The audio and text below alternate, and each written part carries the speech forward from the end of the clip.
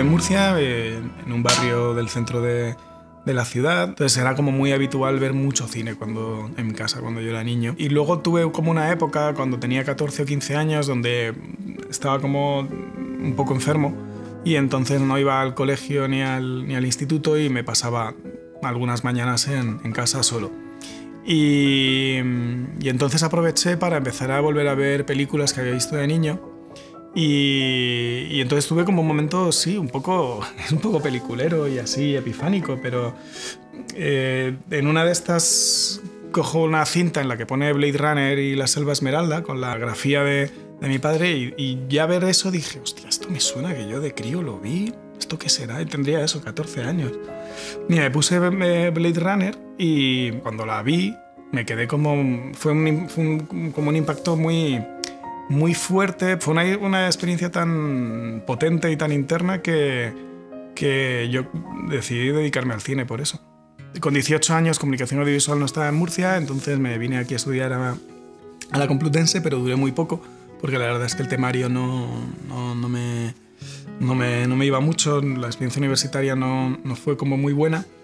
Y hice un cursillo de ayudante de dirección en la ECAM, que tenían como monográficos en esa época, con el que en su momento era el jefe de prácticas, Miguel Ángel Rivas, y Miguel Ángel de alguna manera como que nos apadrinó y nos acogió a un grupo de personas que estábamos, pues que queríamos hacer cine y no sabíamos cómo.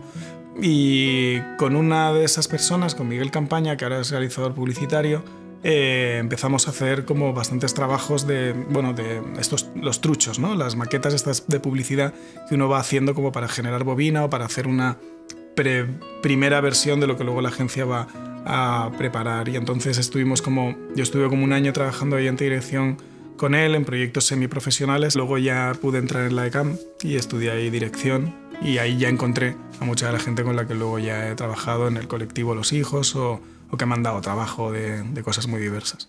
La ECAM del 2003 era como muy reactiva a cualquier cosa que no fuese ficción, ¿no? De hecho recuerdo que tenían un Goya gigante nada más entrar y entonces como que te miraba desde las alturas en plan, haz cine español, pero haz cine español entendido pues eso, como un cine español pues bastante canónico, bastante ortodoxo, lo que es la industria tal y como la conocemos, ¿no? Y yo sí que me empeñé en hacer una especie como de documental experimental en el tercer año, pero era complicado, ¿no? La estructura escolar no contemplaba mucho eso. Muchos de los que estudiamos en la escuela de la especialidad de dirección acabamos la escuela como muy agotados, ¿no? Porque de pronto el cine pues era eso, equipos de 35 personas, procesos como muy largos, procesos muy aparatosos, todo como muy jerarquizado, que evidentemente tiene su lógica, ¿no? Que el cine esté organizado como el ejército, porque es muy caro y hay que optimizar el tiempo. Pero para otras maneras de entender el cine, o en esa época a Javi y a Natalia nos interesaba ya el videoarte y otra manera de funcionar y la no ficción. Entonces, acabamos el cine y fue como una estampida, como que ninguno queríamos volver a rodar nunca más porque realmente había sido una experiencia un poco, no voy a decir traumática, pero sí que muy distinta a lo que pensábamos que el cine podía ser. Pero 2 años más tarde, Javi, Natalia y yo decidimos reunirnos e intentar hacer cortometrajes o largometrajes un poco con la energía lúdica o la ilusión con la que habíamos llegado a Madrid con 18 años. Y entonces he comentado todo esto antes porque el colectivo Los Hijos se organiza precisamente a la contra de todo lo que habíamos aprendido en la ECAM. Proyectos que concebíamos los tres, donde trabajábamos de manera completamente colectiva, donde no había jerarquías, donde no había especialización, donde funcionábamos de una manera sin guión muchas veces, produciéndonos nosotros mismos y haciendo del rodaje casi como una experiencia más. Es verdad que eran planteamientos muy precarios. A la larga nos hemos dado cuenta que esa manera de funcionar amateur tiene, por un lado, una vertiente muy satisfactoria, además porque las películas enseguida empezaron a funcionar a nivel festivales y hemos podido nosotros luego dedicarnos a la enseñanza o a la programación en centros culturales precisamente por el éxito que tuvieron las películas en el ámbito de los festivales, pero a la vez es verdad que era un modelo de trabajo que, precisamente por su carácter amateur, pues tenía poco recorrido, ¿no? Porque estas películas que hacíamos con nuestros ahorros y en nuestras vacaciones, cuando nos quedamos sin trabajo con la crisis y no teníamos ni trabajo, ni vacaciones, ni ahorros, pues de repente esa debilidad nos hizo también como replantearnos hasta qué punto, bueno, son modelos de trabajo funcionales o no. Y entonces poco a poco empezamos a conectar con personas. En un primer momento gracias al Festival Punto de Vista, que se convierte como un espacio de encuentro fundamental, que es donde nosotros ganamos como los primeros premios importantes, pero donde a la vez nos habíamos formado como espectadores, y cineastas. Y entonces nos damos cuenta de que hay una 30, 40, 50 personas que están haciendo cine un poco en los términos que lo estamos haciendo nosotros, que hace que nos sintamos muy acompañados y que sí que podríamos considerar que pertenecemos a una generación o a un grupo de cineastas que realmente produjeron mucho.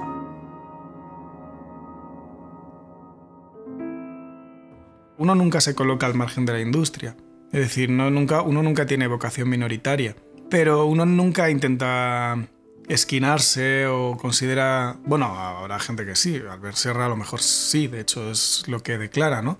Que él hace cine para unas élites, pero nosotros, al menos yo, sabes que tu cine puede encontrar un acomodo en festivales de cine experimental o en museos de arte contemporáneo, pero esto me acuerdo de Víctor Moreno, me lo decía mucho, casi como que la propia estructura que nos rodeaba nos había hecho que nos negáramos a nosotros mismos la posibilidad de darnos cuenta de que en cualquier otro país nuestras películas se estarían emitiendo en televisión española, por ejemplo, ¿no? Es decir, no tiene mucho sentido que el cine español que más se ve fuera de España, que va al Festival de Toronto, que va al New York Film Festival, que va a Cannes o que va a Venecia, no se emita en una televisión pública que además es un servicio público. Claro, la realidad es que luego es la que es, ¿no? Es decir, precisamente por lo que comentaba antes, un poco del carácter un poco amateur, voluntarioso, de autogestión con el que empezamos a hacer películas, el colectivo Los Hijos, eso te coloca en una situación de precariedad, ¿no? Y la producción cultural cinematográfica al margen de la industria te coloca en un lugar en el que no se puede vivir de ello.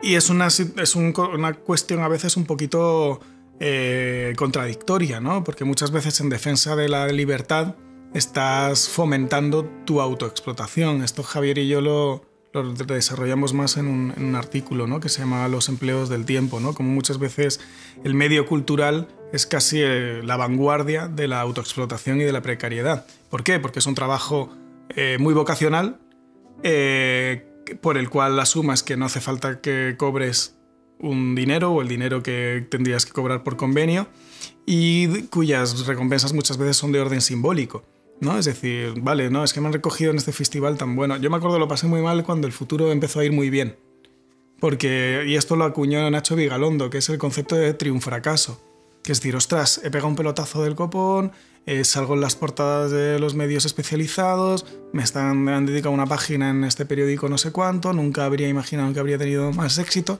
y cuanto más éxito tienes, menos dinero tienes.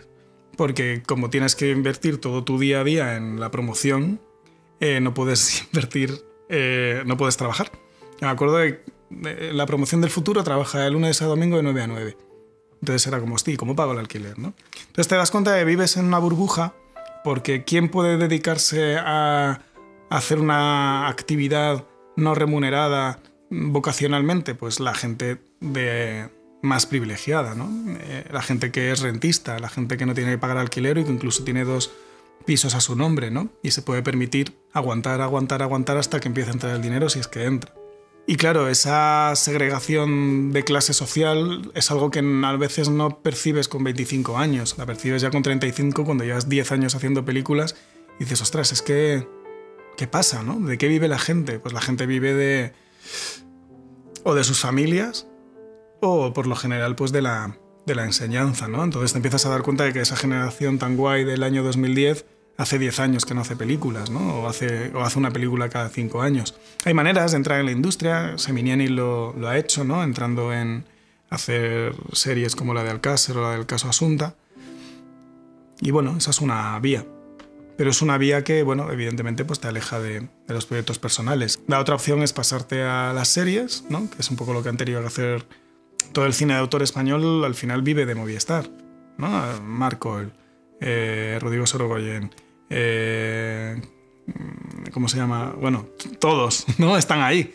O te piras, ¿no? Es decir, Nacho Vigalondo y Albert Serra hacen cine pues porque les están produciendo fuera, ¿no? O te internacionalizas o te entras dentro de una plataforma. No hay más caminos. Pues yo eso lo tengo bastante claro y por eso trabajo en la universidad, porque prefiero hacer los proyectos que me apetecen no por nada, sino porque, bueno, así no digo que lo mío sea mejor o peor, simplemente cada cual a veces va encontrando un camino u otro.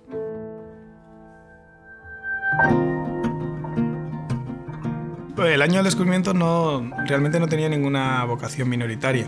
Es una película con la que intentamos realmente llegar a públicos más allá de los específicamente cinéfilos o especializados. Pensábamos que era una película que podía interesar a públicos más diversos, más allá de los que suelen ir a festivales de cine. Es verdad que tiene unas decisiones que se pueden considerar arriesgadas desde el punto de vista comercial, por su duración, por su formalización con doble pantalla, porque es una apuesta documental pero un poco sui generis. Y entonces eso a priori pues podía hacer un poco difícil su venta, ¿no? Incluso pues eso, las televisiones de turno, la financiación fue complicadísima. Lo que pasa es que dentro de sus complicaciones, por los temas que trataba y por tratar además un año como tan recordado como el 92, pensábamos que era una película que podía tener éxito comercial y que incluso podía salirse de los públicos más de festivales o cinéfilos, ¿no? Esa era nuestra voluntad, nuestra vocación, y con la distribuidora Begin Again trabajamos en la comunicación y el marketing para salirnos de ahí. El tipo de gente que invitamos a los preestrenos y todo eso era gente que pudiera hablar de la película en otros ámbitos. Y evidentemente luego el recorrido en premios de carácter industrial como los Forqué, los Feroz y los Goya pues ha sido algo realmente sorprendente. O sea, la película teníamos muy clara que habla de un momento muy concreto que sucede en Cartagena en la primera semana de febrero del 92. Y lo que sucede en Cartagena sabíamos que era un hecho que tenía que ver con la desindustrialización, con el cambio de los modelos laborales en el neoliberalismo contemporáneo, y que son procesos que los podemos encontrar en los chalecos amarillos de Francia, ese descontento, pero también lo podemos encontrar en Chile y lo podemos encontrar en Hong Kong, ¿no? Es decir, una sensación colectiva y global de incertidumbre, de precariedad, y por ese lado pensábamos que la película podía funcionar. También la película, esa semana de febrero del 92, se firma el Tratado de Maastricht. Entonces está muy vinculada a la construcción de la Unión Europea tal y como la conocemos. Entonces esa dimensión europea también estaba, y había también un esfuerzo por nuestra parte de contextualizar bien la película, que la película tuviera claridad expositiva a través de mapas, de cartelas, es decir, que la historia se pudiera seguir por públicos muy diversos y también internacionales. Entonces pensábamos que, pues evidentemente en países latinoamericanos o del sur de Europa se podía conectar con esa película, porque al final la película habla del futuro del trabajo, que al final es el futuro de la democracia, porque la película también va detectando los discursos xenófobos y de ultraderecha que están calando en la población. En el caso del futuro yo estaba como muy interesado en hablar de los primeros 80 porque me parecía que es una película que nace de la sensación como de desamparo, o de incomprensión o de desorientación profunda que a mí me produce la crisis económica de 2008-2010, ¿no? Y nace mucho de ese presente como en ruinas, ¿no? Entonces el país había cambiado y yo no tenía herramientas como para saber cómo vivir en este nuevo país que ya no se parecía al país en el que yo me había criado. Y esa es la idea, ¿no? Como volver a un momento seminal y ver si, incluso rastreando una fiesta de gente joven a principios de los 80, puedo encontrar algunas de las semillas que luego van a desmoronarse. Cuando preparé el futuro, yo trabajé con dos co-guionistas, con Bryce F. y Luis Parés. Luis Parés luego es un historiador del cine que luego participó bastante en el programa de televisión española de Historia de nuestro cine, y que trabajábamos como el aspecto más sociológico de la película. Y luego con Bryce, yo a Bryce le conozco de la carrera. Una de las múltiples veces que volví a la universidad, porque dejé la universidad múltiples veces, pues él era mi compañero de clase junto con otras personas. y entonces íbamos juntos a clase y de ahí nos conocimos en 2007.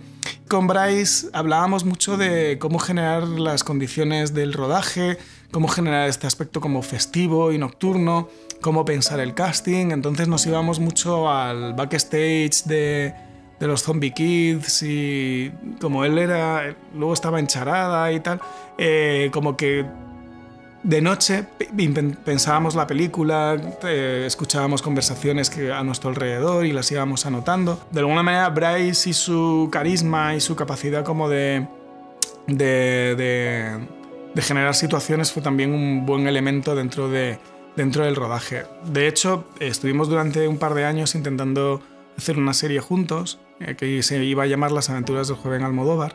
Porque yo me acuerdo cuando hablaba con Bryce por teléfono decía, tío, es que es como hablar con Pedro Almodóvar de joven, es que es muy fuerte.